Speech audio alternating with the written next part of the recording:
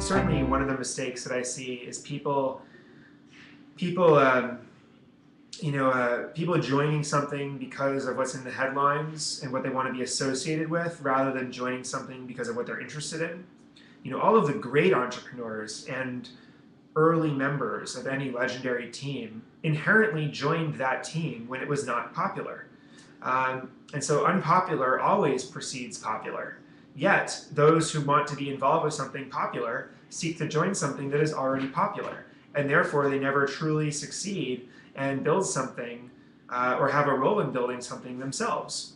So it sounds obvious, but I don't know many folks who really spend a lot of time on the unpopular, brand new ideas, getting no traction, and trying to figure out how those ideas may align with their interests. But those who do, in my experience, end up being very successful. And in our team, when we built our team at Behance, we were building a creative network, and people said, "Oh, that's MySpace," or "Oh, that's DeviantArt." Obviously we had a very different approach and conviction about what the creative community should be doing online and how the professional creative community needs to develop online.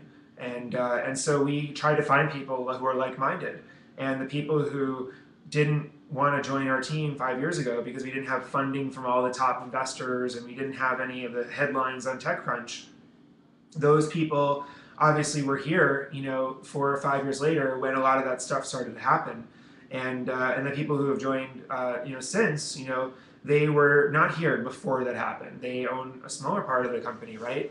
So obviously, I hope that they still have incredible careers, and we're still early in our early innings enough for them to have an incredible experience.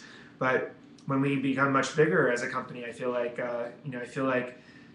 those who want to be like entrepreneurs starting something up should look for something that is not popular yet. And I think that's just a piece of advice, is stop focusing and chasing headlines, really start to find something that you want to be up at night thinking about because you're interested in it.